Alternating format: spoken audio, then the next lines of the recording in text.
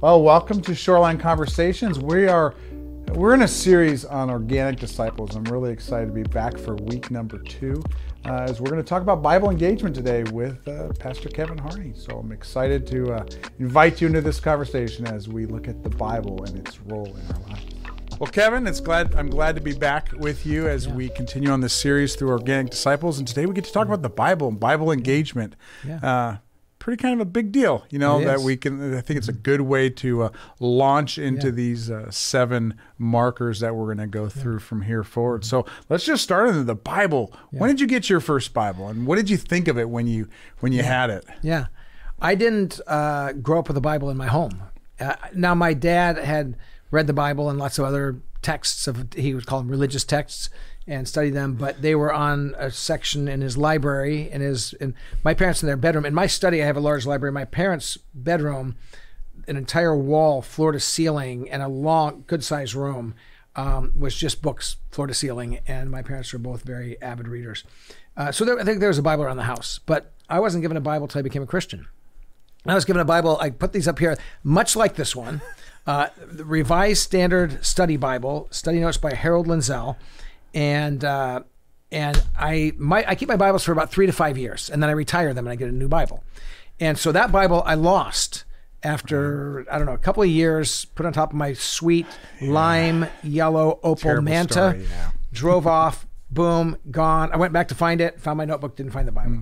And so I got another identical Bible and identical Bible cover, because this is the cross that I was given when I got my Bible. It was a gift from a youth leader, and I just dug in again. And so this one, after about 4 or 5 years, was pretty much devastated with. I love the Bible. I love reading the Bible. And so then this is Bible number 3. This is Bible number 4, and then my other 8 or 9 Bibles are in my study. So you do keep them all? I keep them all. Yeah, I keep them in order. And the Bible I'm using right now, I've had for about 2 years or so, and it's got another year and a half in it before it gets. And I also like to read different translations. When I'm preaching, I always use the same translation we use at the church. But for my personal reading, I went back about 10 years ago to the NRSV, the New Revised Standard Version. And it was funny because I memorized lots of Bible passages in the Revised Standard Version. Then when I read it from another version, my brain almost triggers back to the old version. And my first Bible was a gift from this youth leader who said, "You're a Christian, so you're supposed to read the Bible. And it's God's word. It's true from beginning to end. So here's your Bible. Read it." And I've been doing it ever since. So apparently I paid attention. So as you read it, though, were you able to receive it as this is God's word and this is going to change my life here? Or was it, I got to read through it, so I'm better just read through it? Yeah, good question. Some of both. Okay. I'm a fairly, you could say focused or compulsive person. It depends on if you want to be flattering or not. But I'm kind of, when I get into something, I get into it. When I love something, I love it a lot. And so I dug in. But I believed that, I believed enough to say, if this is God's word, if God breathed this, if God revealed this, if God gave this word, however God did it. I was only 15 at the time, so wasn't real complex in my thought process. But I thought, if this is God's word, if I made this commitment to Jesus as best I could, then I want to know what it says from beginning to end.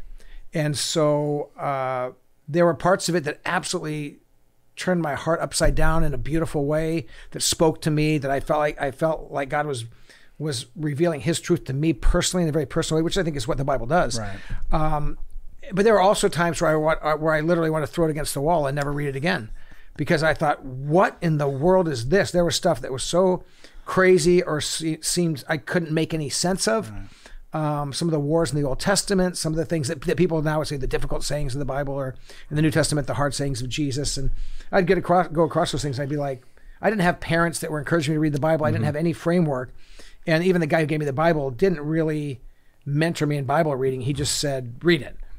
And so I dug in, and I literally, and I've shared this with, as I preach, I'll share this, that my mom thought I was going crazy because I told her, if the phone rings, back then I didn't have a phone in my room. If the phone rings, I'm not gonna do anything until noon. I get up in the morning until noon, I just study the Bible.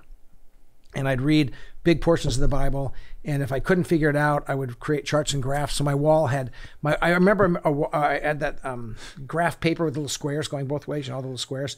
And I created a diagram for 1st, 2nd Samuel, 1st, 2nd Kings, 1st, 2nd Chronicles, that portion of the Bible, with all the kings of Israel, with all the kings of Judah, with all the kings of the foreign nations, the Assyrian kings, and then the prophets and where they fit in. And I had color coded and diagrammed it. And it was probably about 8 or 9 feet long, about three columns of rows of these sheets.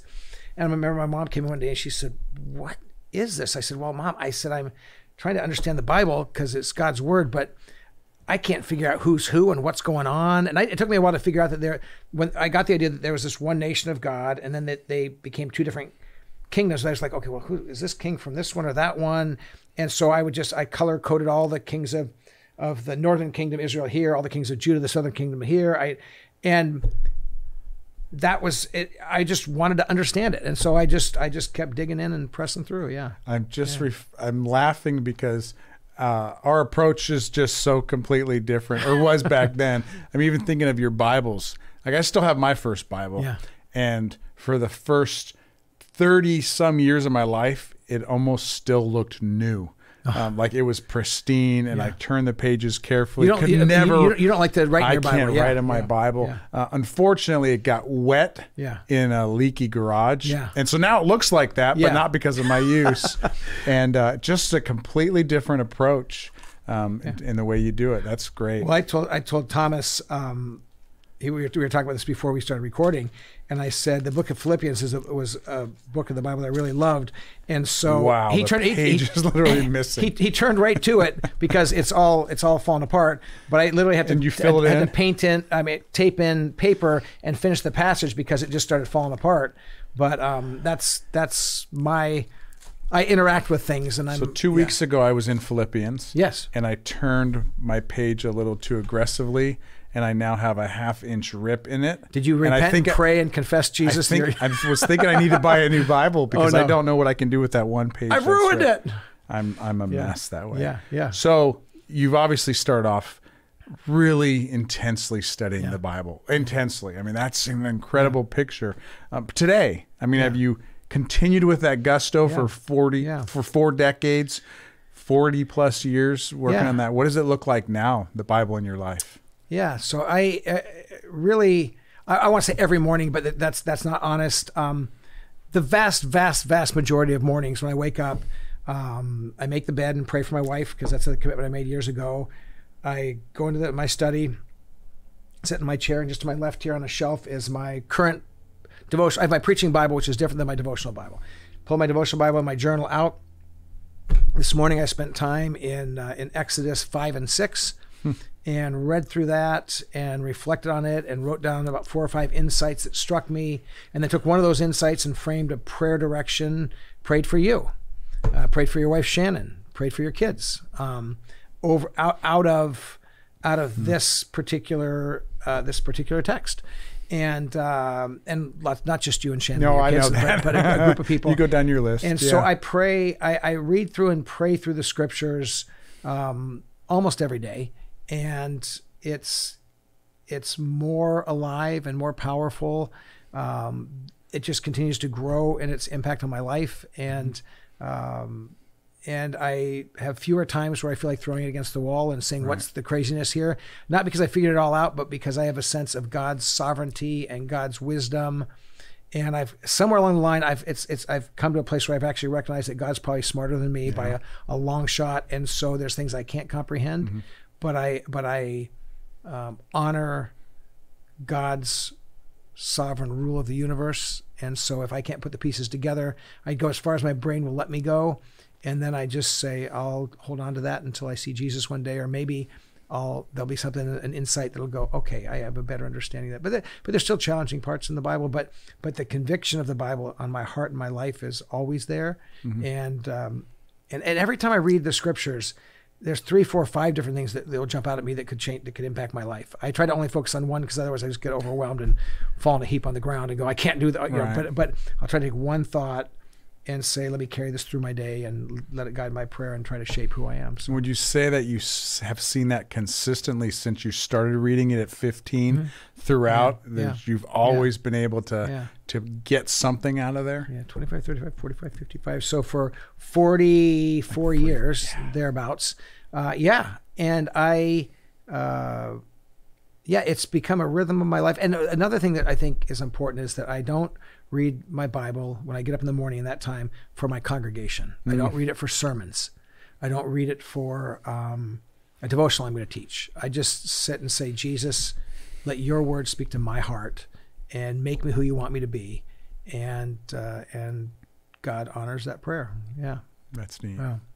Well, we're talking about becoming more like Jesus. That's what it means to be a disciple of God. So when we're one of Jesus' disciples, we want to become more like him. What role did the Bible play in his life? Yeah. Well, it's interesting because, Jesus is he's called the Word of God. He's the living Word of God. He spoke the truth of Scripture. So the words he spoke have been recorded as the written Word of God. But for Jesus, the Scriptures were the Old Testament. Right. And it wasn't those Scriptures weren't put together in the same fashion we have them right now. But Jesus, it's astounding. If you study the life of Jesus, if you read Matthew, Mark, Luke, and John, and you look for those times where it says, where Jesus says something like, you have heard that it was said. That's almost always he's talking about a Bible passage from the Old Testament. If he says it was written, he's talking about the Old Testament. And a lot of times he is just talking and he weaves in pictures and images from the Old Testament. If you don't know the Old Testament, you're not going to recognize it. Right. But it's amazing how often the Scriptures were on the heart of Jesus, on the lips of Jesus, and his love for the Scriptures. And he actually was clear that he didn't come to do away with the law and the prophets, but to fulfill them. And so Jesus' life was about fulfilling what the Old Testament had prophesied, but also what the Old Testament painted a picture of what our lives could be like in following God. Jesus came as God among us and gave us a way to live following after him. And so Jesus loved the Scriptures. Jesus quoted the Scriptures. And Jesus's deepest moments of pain, toughest moments of temptation, greatest moments of joy, what flowed out of Jesus was Scripture. And so as his disciple, for me personally, I want the Word of God to be so much a part of me that when I'm in temptation, when I'm in a difficult time, when I'm in a joyful time, what comes out of me is just naturally Scripture flows out of me. And I'm not close to where I want to be in that, because sometimes if I'm frustrated, the first thing that comes out of me isn't Scripture. Sometimes, maybe? Sometimes when I'm tempted, but there's that vision and that model. And I've been a Christian a long time, and I feel like I'm learning and growing in that. But I'm always longing to be more like Jesus. And so his word is, opening the word and reading it, opening the Scriptures and reading it, to me on a daily basis helps to define who I am and how to live my life. Neat. Yeah. So the Bible itself, what does the Bible say about the Bible? Like, what can we read in the Bible about what it is and what it should mean to us? Yeah, well, the Bible uses all kinds of images of itself. And so you can go to like the beginning of Ezekiel, where he has this vision and he's given the scroll, which is a picture of Scripture, and he's told in this vision to eat it. Right. And he eats it, and he says it was as sweet as honey. He said, pictures, there's times you read the Scripture and it's just like, oh, it's delightful, it encourages you, it builds you up. The Bible refers to itself as sharper than a two-edged sword.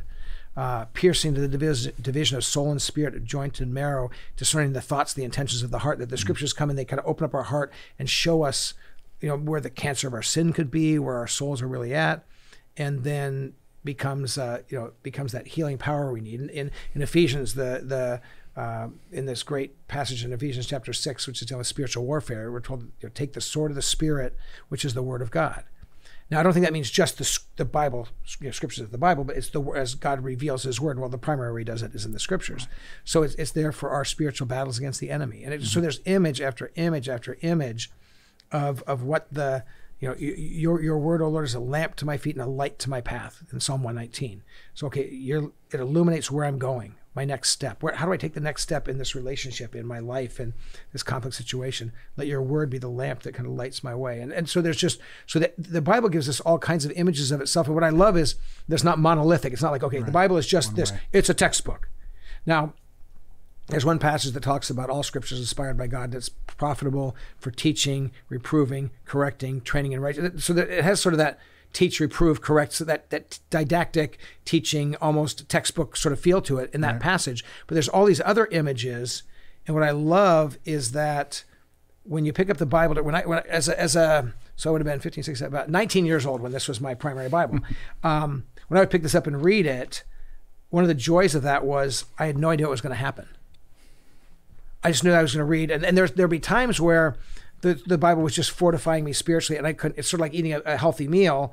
You don't eat a healthy meal and go, I just feel so much healthier all of a sudden. I feel stronger. It happens over time. But feeding on this book day after day, week after week, month after month, year after year, decade after decade, it builds spiritual strength. And so, so I just there's a power in the Word, and there's a joy in reading the Word. And so, my commitment and as a pastor, I probably drive the Shoreline congregation. I've only been senior pastor in 2 churches, here at Shoreline and at Corinth Church in Byron Center, Michigan. But in both cases, I'm not quite as many years here as I was there, getting close. But after you've been a pastor for a certain amount of time, people start to say, well, he says that a lot. But one of the things I do is I challenge people to open the Word. I mean, if this is God's Spirit-breathed truth, why not open it every day? And then the stuff that we do watch or read or listen to, if you compare it to what the Bible brings to you, it's easy to sit down and binge watch. I'm going to just watch for half an hour, and 6 hours later, you've finished the series or whatever, and you're deciding, do I watch another series tonight or early into tomorrow morning? It's like, well, it's easy. I mean, we can get drawn into that, but when we're feasting on all these other things that are neutral, maybe slightly edifying, neutral, or just intellectual junk food and spiritual junk food, why not make sure that we're feasting on God's Word as a regular commitment? So now, you do say a lot, read the Bible. Read the Bible, get in the Word. It's going to change your life. I'm hopeful. I'm hopeful that people will listen to this podcast, though, because I think they're going to get a different feel for it. Yeah. Like just the passion with which you're able to talk about the Bible and what it's done for you. Yeah. It's exciting me, truthfully, being right here across this table. Yeah. It's exciting me about what it can. I want to be able to describe the Bible the way you do. Yeah. And so I'm hopeful that other people will be that same way. Keith, one thing is kind of crazy is when I started reading the Bible, because I didn't grow up in the church, people would say to me, well, but like, you know the story of David and Goliath. Oh, but you know the story, like Jesus and the resurrection. I'm like, I don't know anything. I didn't grow up with this. I was not taught any of this. And I didn't have that as part of my family legacy. Right. And so I started with the philosophers would call the tabula rasa, the blank slate. Right. My mind was blank when it came to the Bible, but I opened it and began to read it. What was amazing to me was how many things in the Bible very quickly, very readily became clear what it was saying and gave deep joy or deep conviction for me. Now, there's a bunch of stuff I'd read that didn't make any sense at all. It took me years to figure out what's going on here or there and how this all fits together. But there was enough things that I read in the Bible that were revolutionary for me, that I wanted to know it more and have it shape who I am. And that's the journey I'm still on. I hope as passionately as it's ever been. I hope more passionately. It sounds like it. Well, just so you know, I wasn't around back then, but it sounds like you're passionate about it. I want to go back to Jesus, and you talked about. I asked you what role the Bible played in his life, and you said the Old Testament was his Bible, and then you did mention a couple of things that he had quoted from there. Can you elaborate a little bit more on Jesus' use of the Old Testament, and because I think he used it both in positive way. Well, it was always positive, but in uplifting and encouraging, and also in challenging and correcting. What are some of the times that you could see Jesus using the Bible? Well, one of the things Jesus did a lot of is he would correct people's understanding of the Bible, and so the religious leaders of his day knew the Old Testament. As what they if you talked about the prophecy of Isaiah, if you talked about the Pentateuch, Genesis, Exodus, Leviticus, Numbers, Deuteronomy, they not only knew it, in many cases they'd committed the entire portion of the Bible to memory, rigorous study, rigorous training. And then Jesus would say, okay, you got it, kind of, To use an image I used in my sermons last Sunday, you think you nailed it. You think, I nailed it, I got it. And it's like, but wait a minute, you don't fully. So you say, well, so Jesus will say, you have heard that it was said, do not commit adultery or do not murder. And in their mind, they're saying, well, didn't sleep with anybody, didn't kill anybody, check, I'm good. And Jesus says, but you're missing the point. Mm-hmm. With adultery, what's happening in your heart? Where are your eyes wandering? Jesus was saying it's bigger than what you think. Murder, I didn't kill anybody. Yeah, but do you use the term raka, which in that ancient time meant empty-headed one or fool. So if you look at someone and call them a fool, he says, you're in danger of the fires of hell. Mm-hmm. Well, that's pretty serious. Well, what's Jesus saying? You think you understand the scriptures because you understand the words on the scroll, but you don't understand what it means and how it's supposed to transform your life. So Jesus spent a lot of time clarifying, expanding, and he's saying, I'm not changing.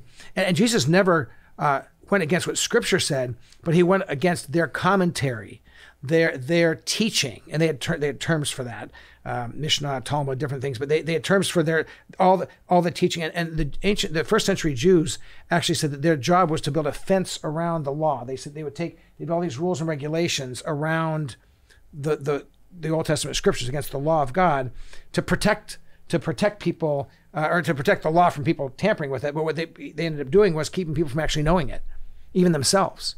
So a lot of Jesus' teaching, when you say, you have heard that it was said this, but I say to you, he's not questioning the scriptures. He's questioning how they're interpreting the scriptures and where they've taken it. Mm. So the Old Testament talks about Sabbath. Right.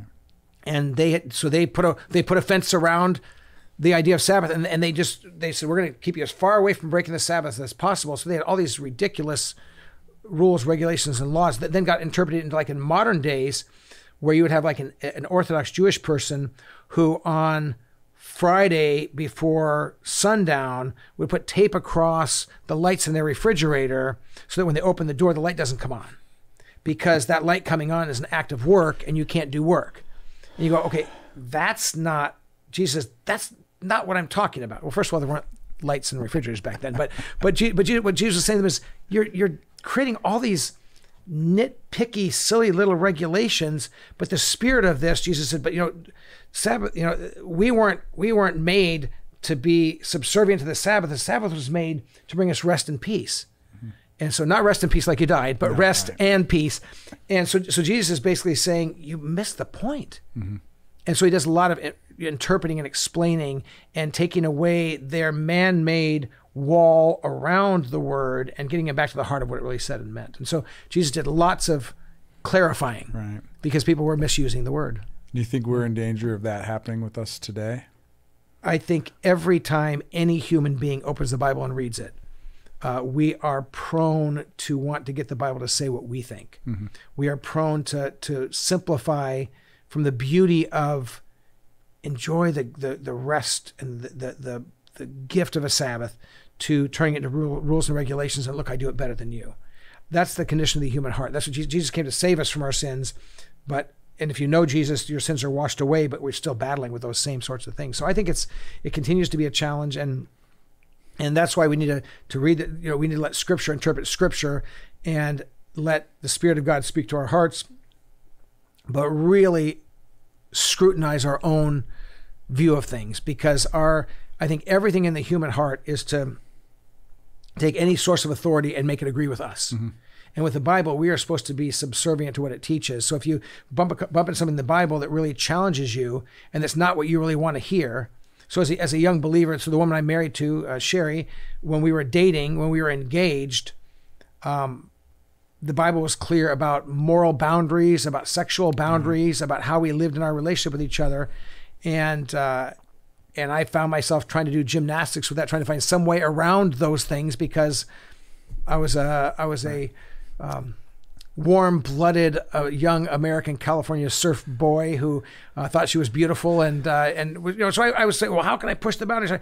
And I'm looking at God's word, and it gives me clear direction. I'm looking at what I want, and I'm saying, can I make the Bible accommodate what I want. And one of the things I've watched as a pastor, my whole ministry, it's one of the biggest challenges I have as a pastor is talking with people who are clearly, they love Jesus, they believe the Bible, but if the Bible disagrees with them, they wanna toss out the parts, or even, well, but for me that doesn't really apply, and change the Bible to fit their lifestyle versus change their lifestyle to fit the Bible. And I think that will be forever a battle. And that's part of our spiritual journey is trying to say, I'm not going to manipulate the word to fit my life. I'm going to submit my life to fit what God calls me to do, because God is wiser than I am. And if we really believe that, then we don't even at times have to understand exactly why. I never, when Sherry and I were dating, I never said I necessarily agree with the word on boundaries, but I said I want to live within those boundaries because I trust God is wiser than I am. While you were talking, I was being drawn back to when I was a young child, and we used to have these little Bible books and a cassette tape. It was this little rectangular thing that you would put in this little music player. Cassette tape player, yeah. And periodically the tape would all fall out of it. But I'd have I'd have stories. So I knew David and Goliath from when I was 3 years old. Yeah. But it didn't mean a lot to me, right? It was this fun story about this little guy who beat this big person, and then I'm thinking now to today, I can actually get something from that Bible, and the knowledge that I find in the Bible can really transform my life, as you're saying. So what steps can we take to not just learn the stories really, but to gain an overall knowledge of the Bible and then how it applies to our lives? Yeah.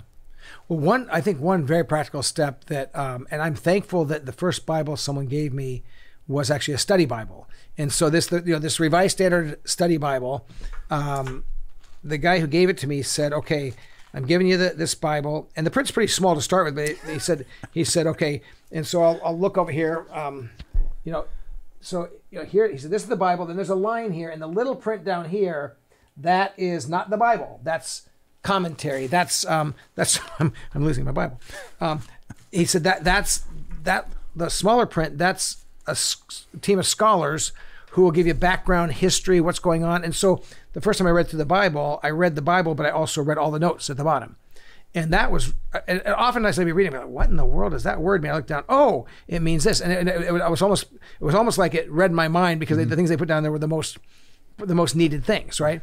And so I would say to people, if you've never used a study Bible, it's a great tool.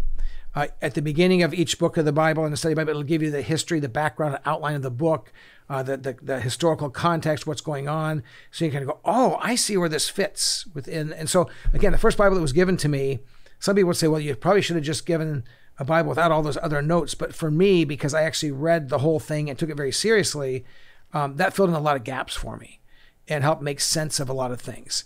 And so I would say, people that want to take a step forward, utilize a study Bible. I would say, and this is pretty radical, but I would say read it regularly. I'd say, actually open it and read it. I would say read it intelligently, meaning understand the flow of the story.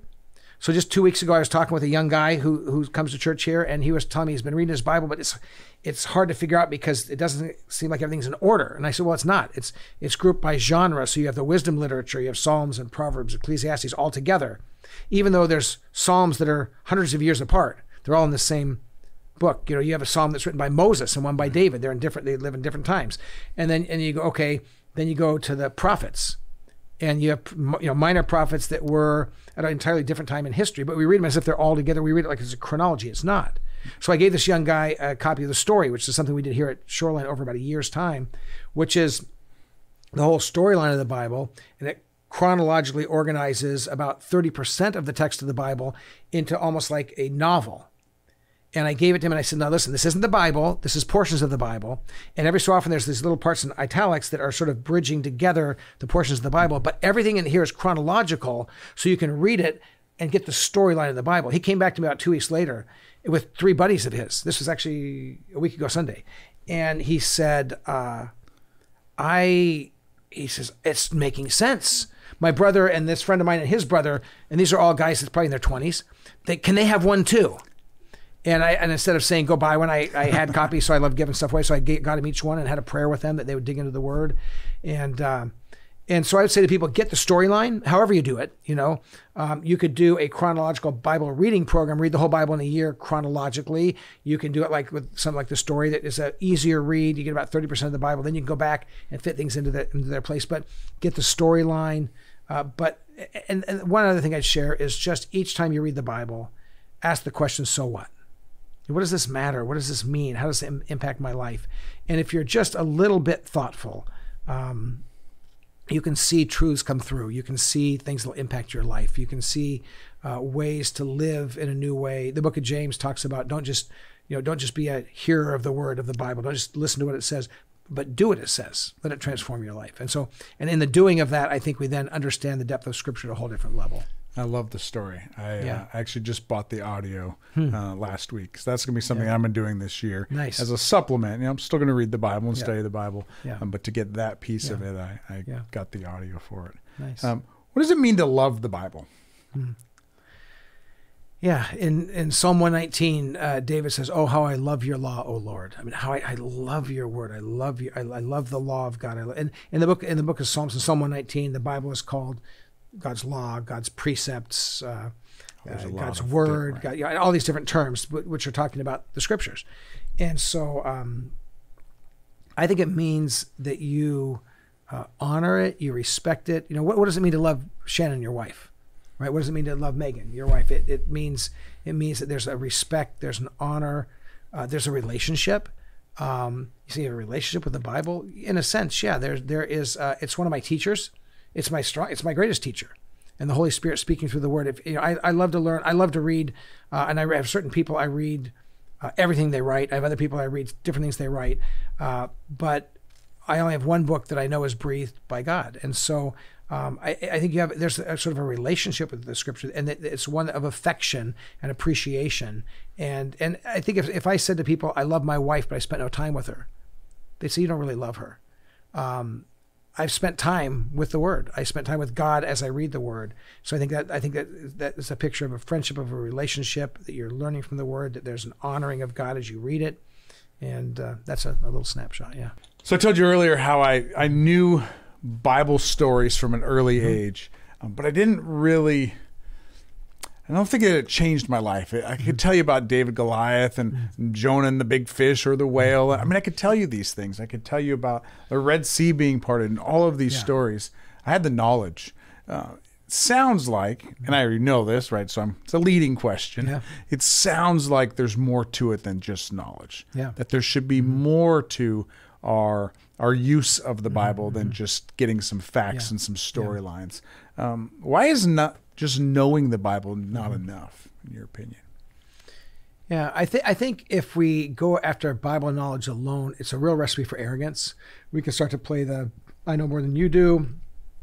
It becomes a competitive thing or a show-off kind of a thing. When it changes our hearts and our lives, there's a whole different view of the Bible. It's not like this weapon I wield against other people. It's something that God uses to transform me. And so I know that every time I open the Scripture, something's happening. If I'm reading God's Word, if I'm listening to it, if I'm paying attention, if I'm actually not just, if it becomes a checklist, I did it, I'm done with it, then maybe nothing's going to happen inside of me. But if I say, God, teach me, speak to me. I encourage people when they open up the Bible, each time just to pause and say, Lord, what you want to say to me, say to me. What you want to teach me, teach me. What you want to transform in me, transform. What you want to convict me of, just do whatever you want to do. And that open heart, God shows up and does stuff. And so I think that just becoming somebody who accumulates Bible knowledge, there's professors, there's a top academic school in the Claremont colleges in Southern California, where that you can get a degree in Old Testament or New Testament, and all your professors, all of them are atheists or antagonistic to faith. And you go, but they're teaching Old and New Testament. And you go, how's that work?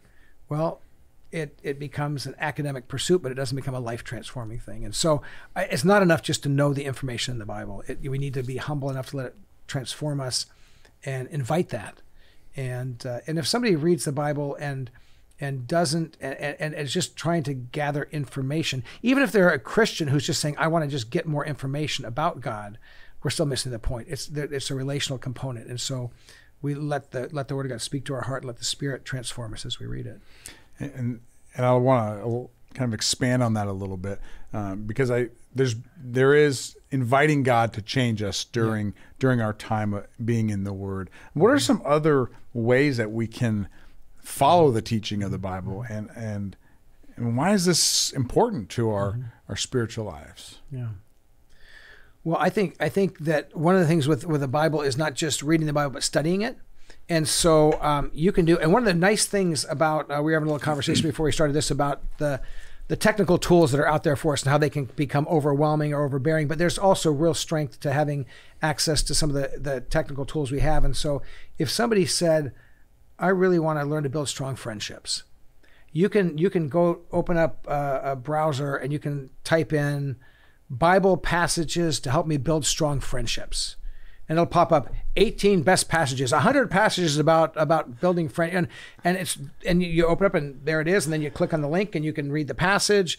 And so I think that we can look, how do I have a healthy and strong marriage? What does the Bible have to say about it? Well, if I start in Genesis, I'm going to read through Revelation and try to find all the passages about a healthy marriage. That's going to be a lot of work. And if I can do that with every topic, I'll learn the Bible pretty well over time, but it's going to be laborsome, right? But I think that we need to start looking and saying, how do I conduct myself in a business setting? Almost every question you could ask, if you did a simple search, you're going to find some great passages. If you read them, they can help shape your thinking. So if you say, well, what did the Bible say about business? All kinds of passages in the book of Proverbs about honest weights and scales. I was talking with a business leader last night after our small group, and he said, I don't enjoy my business anymore. He says, there's so much dishonesty. I spend my time just dealing with dishonest people, knowing that they're lying to me, knowing that, he said, I've got sensors and trackers on some of the trucks we use and stuff, and they'll say this and that, and I'll pull them up and I'll go, no, that's not true. And he said, it's just that, and it would be so easy for him to start to look and go, I guess I got to play the game. I guess I got to do it like everyone else does it. But if you're a follower of Jesus and you're saying, what does the Bible have to say about honesty and integrity in the workplace, about being a hard worker, not cutting the corners, right? You begin to read the scriptures and you see, boy, as you do your work, do it with all your heart. Conduct your business with integrity. So almost any topic, if somebody listening to this says, well, I could probably think of a topic that's really practical to my life that's not in the Bible, just try doing a simple search and do a search and say, what does the Bible say about dishonesty in business? And you're going to have a list of, and you're going to read the passages, you're going to go, ouch, wow, that's clear, it's precise, it's challenging. And if you're tempted to cut corners, you're going to go, man, if I'm a Christian, I think I need to conduct myself differently. And so just to study the scriptures, I used to have a concordance, and my concordance was about 4 times the size of my Bible, and it was about this wide and this tall, and people in those days would say probably the Strong's Exhaustive Concordance. And it literally it listed every time that the word a or the was in the Bible, and it listed every single passage. Right. So you go through, and I would use that, and I had to find 4 or 5 different themes that I could find, and now you can just type it in. And so there's tools out there that'll help you dig in and say, how does the Bible speak to this aspect of my life? So, I have an abridged concordance. I think it has 1,500 pages. Yeah, just a little short one. Yeah. Well, you've kind of touched on it, but I like this phrase or this idea, so I want to ask it, and maybe you can elaborate a little bit more. You talk about a move from snacking to feasting. Yeah.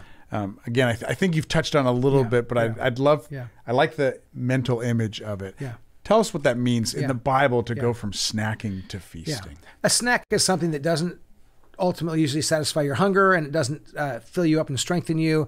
It's just it's a sample, it's a snack, it's a little bit. And I think some people look at the Bible that way. It's like, well, what's the least I can read and be done for the day? Or I'll occasionally have a little Bible snack where I'll read a verse or two and move along. But feasting on God's word is just saying there's so much here. I've been through the Bible. I don't track how many times I've been through the Bible. I don't track how many times I've read a book of the Bible. But I know that again and again and again, portions of the Bible I've read hundreds of times, they come alive in a fresh new way. The Spirit of God speaks in a fresh way. And so I encourage people to just, if they're kind of a Bible snacker, to say, I want to begin to feast on Scripture. One of the challenges I've given people through the years is I've said, spend the equal amount of time reading the Bible as you spend watching TV, watching shows, playing video games. I was big into video games when it was like even pre-Pac-Man, when it was Space Invaders, Asteroids. Pong was the earliest. Pong was a place we went to, a Mexican place for dinner in the bar. They had that sit down like this table of Pong, turning the knob, one thing. Yep. And you can make a wall and play against yourself. Absolutely. But fun stuff. So so for me, it's like those are things that part of life. But if I've said to people oftentimes, what if you read the Bible as much as you do some of these other things, as much as you just surf the internet or spend on YouTube or whatever it is that consumes your time? And most people, if they're honest, they'll say, well, I mean, I can't spend that much time reading the Bible. Why? Because I'm spending so much time doing the other stuff.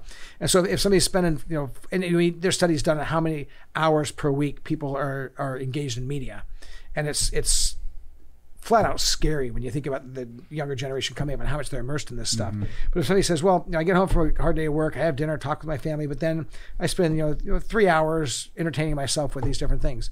What if you spend an hour and a half reading the Bible? And most people go like, that's not even a thing. That's not even like, I don't know. Why? Well, that's the feasting component. I'd rather, I'm satisfied with a little snack. But if this is, and I believe it is, the Holy Spirit breathed truth of heaven, wouldn't we want to know more what it says? Wouldn't we want to have it challenge us and bless us and encourage us and let God use it in our lives? And so I say, try a week or two of feasting, and to do that, it means you're gonna have to cut something out. And most people, I don't have enough time. It's like, yes, you do. Almost everybody does. It's just what you do with your time. Yeah, I've noticed that in lots of different areas. If you want to, you can cut out some other things with the budget, right? You always have there's money you can carve out there. Yeah. Well, you might not be ready to give up the cable and the TV and those things, but you could find more there. Yeah. I know at the time as well. I think for me, I have actually had a problem with snacking over the years, and that I try to find my fill of the Bible through devotionals. Now, I'm not knocking devotionals. No. They can be good quality in there, but I think you have that danger, right? You have a small verse that's in this supplementary book, and then the rest is just not the Bible. And it takes you a couple minutes, and you check it off the list and move on. Well, and you also get someone else's take on that verse. Right. So you're not sitting quietly and saying, Spirit of God, what do you want to say to me? Right. And you can find out what Max Lucado says, or you can find out what whoever, and they'll give you their perspective on it. And it might be fresh and wonderful, but also God may want to say something very different to you. Mm-hmm. Yeah. Well, there is something to be said from learning from other people. Yeah. And you often talk about learning from other people, and specifically you talk about 4 generations of learning or growing. How does that apply to the Bible engagement? How do you see these 4 generations applying that way? Yeah. Well, each aspect of our spiritual growth, we should have people who are helping us to grow, tending to our own growth, helping others grow, and teaching them to do the same, to kind of pass on the legacy of faith. So like with the scriptures, a guy named John Byron. John was a youth pastor at the Garden Grove Community Church. Not when I became a Christian, that youth pastor moved on, and then this guy came in, and he loved the Word. He taught me how to read the Word. He taught me the idea of journaling and writing down a few thoughts that struck me. I don't journal page after page after page, but I journal just simple thoughts. This morning, I think I wrote down 3 or 4 thoughts out of Exodus 5 and 6, and then chose one of those and wrote a little bit, just a short little reflection, and then prayed that concept for a number of people in my life.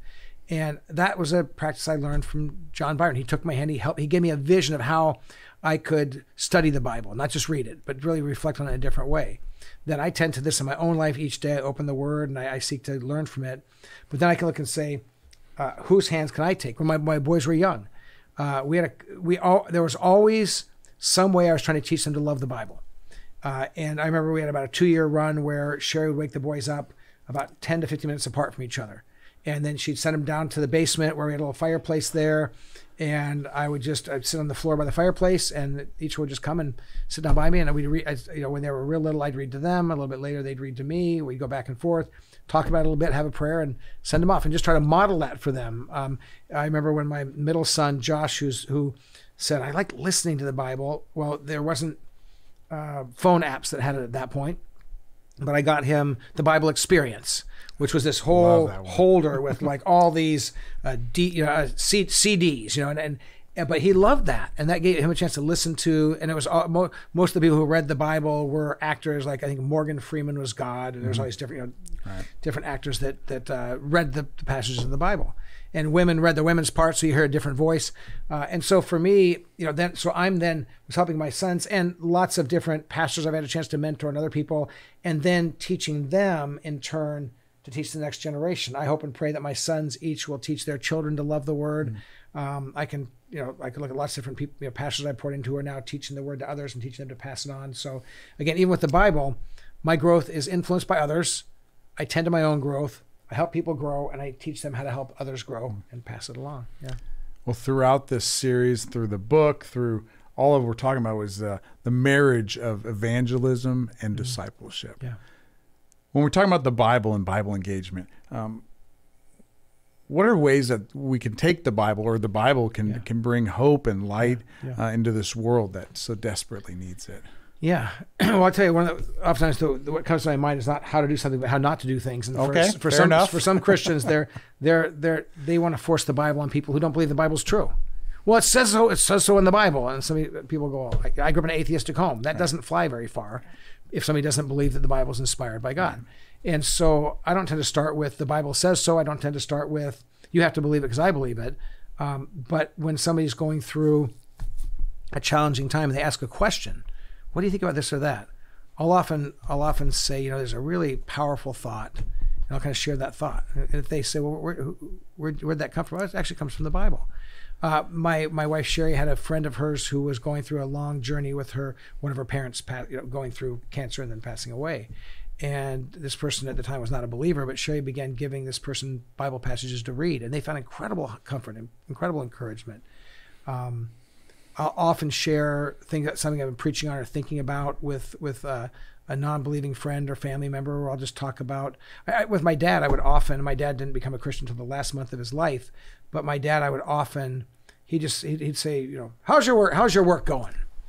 And he it was partly being polite, being a dad. I said, oh, Dad, I'm in the middle of this series right now where I'm preaching about this, and I'd start to share with him what God was teaching me as I was preparing to teach other people, and it's all out of Scripture. And so I was able to share Scripture. So I think just finding ways, if nothing else, if you want your love for Scripture to impact those who don't know Jesus, if they ask about your life and what's happening in your life, and some people aren't interested and never ask, but good friends will ask what's happening in your life. One of the things that ought to be now, you can't make it up and lie to them. That's a bad idea. But if the Word of God is speaking to you, if it's teaching you, if it's shaping your life, you say, oh man, I have had this part of my life being transformed. And really it's come because I've been reading this book of the Bible, or I've been reflecting on this truth of the Bible, or this thing that Jesus said, and it's really changing my life. People are like the Bible is some old crusty book that doesn't have to do with anything. And you say, no, it's like it says of itself, it's living and active. There's power here. When people hear that in your life, they can become curious and want to know for themselves. Well, that's an interesting thing that you say that, because I'm having now this picture of, we'll use quotes from lots of things today, right? We'll quote William Shakespeare, and it'll end up being a tweet that's retweeted, 1,000 times. We'll find a bumper sticker and put that out there. And I think sometimes though we're, afraid or hesitant to use the Bible because we're afraid of what people will think.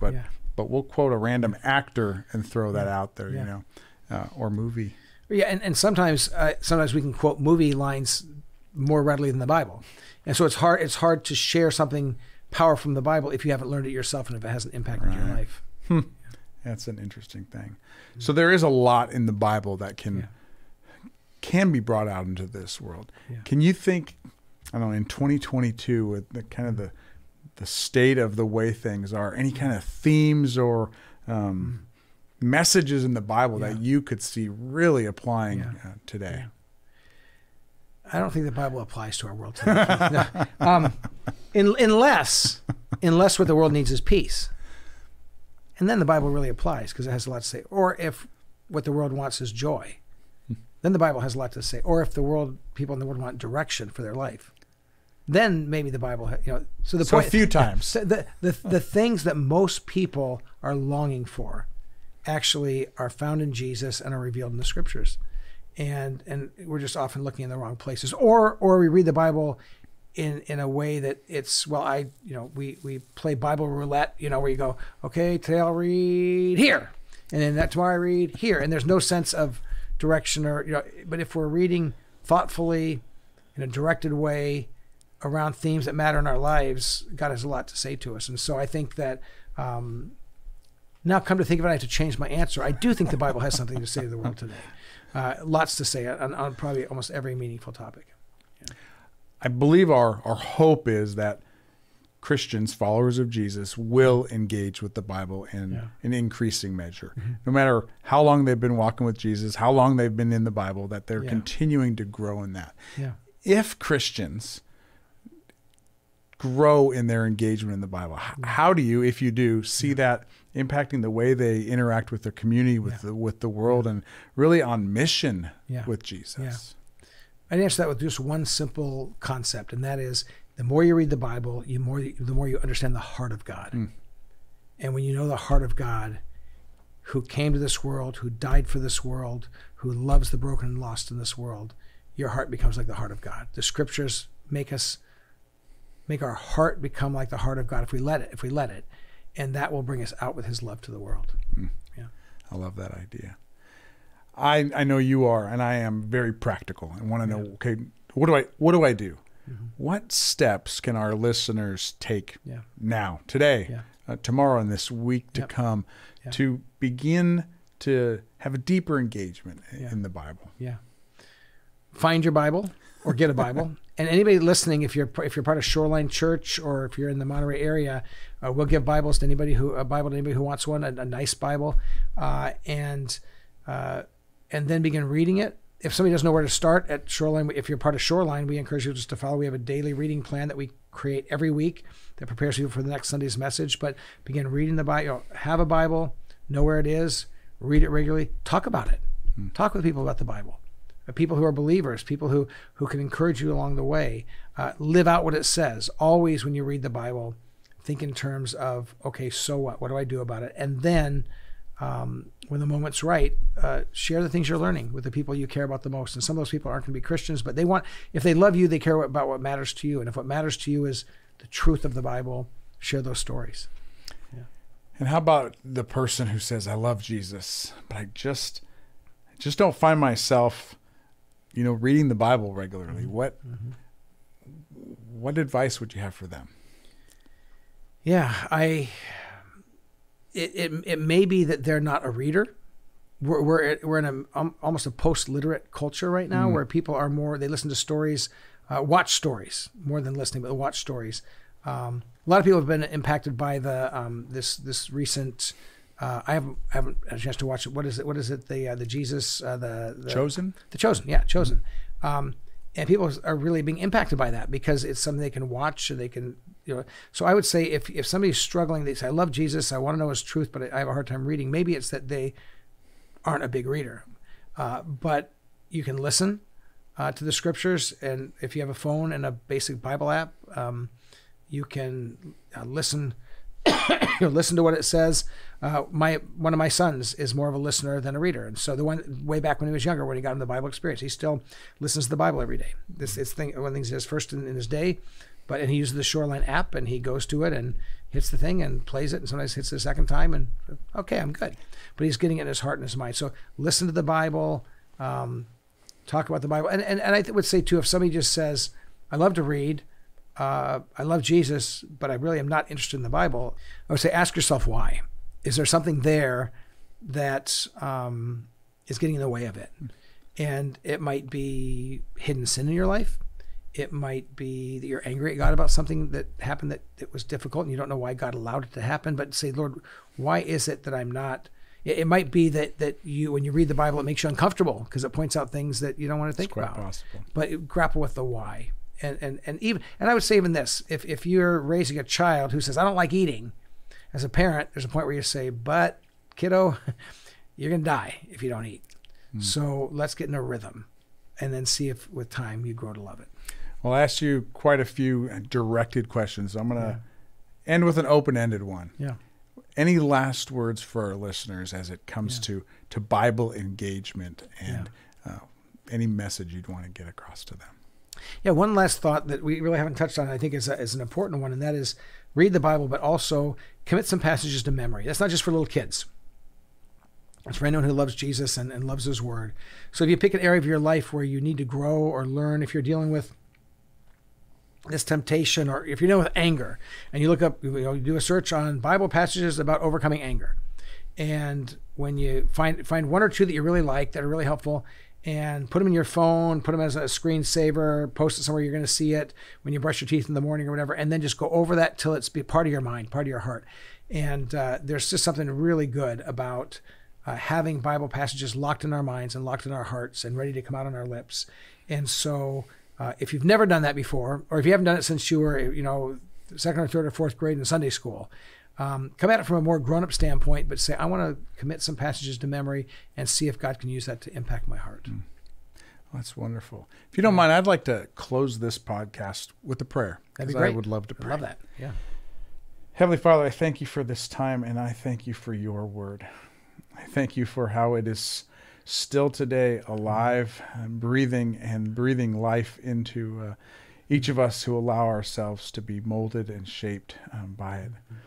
And it is my prayer and our prayer that those who hear this podcast would engage more fully, more deeply with your word, and that they would allow it to penetrate their lives and their hearts, and that ultimately they would be transformed. Yeah. I pray that for us as well, that we would grow in our love for your word. We would grow in our engagement, and that through it, our lives would be changed, would be transformed, and we would truly become more like Jesus. And I pray this in his name. Yeah. Amen. Amen. Well, thank you very much, Kevin. This has been a fun time. My joy. It. Thank you. All right. Whether you're watching on YouTube or listening on your podcast app, make sure to subscribe for more. See you next time.